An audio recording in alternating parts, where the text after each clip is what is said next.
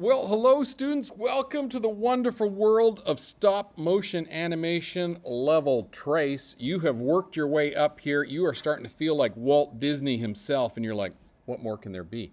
Well, let me tell you, in this level, you are going to learn how to make things float through the air. I know you've kind of always wanted this, how do you make something float through the air in an animation?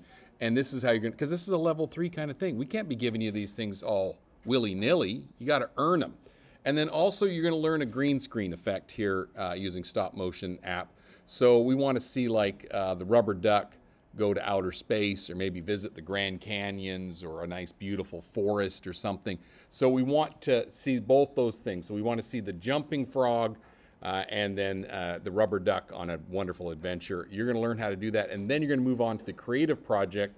It's either going to be your entry into the Tech Saves the World Festival, which would be awesome, or it's going to be another one. You'll see it listed down there below about how do you animate respecting the work of others and from people stealing things from you online and these kind of things. So that's the creative challenge at the bottom, but don't worry about that right now because you got to make a frog fly and you got to take a rubber duck on an adventure. So good luck.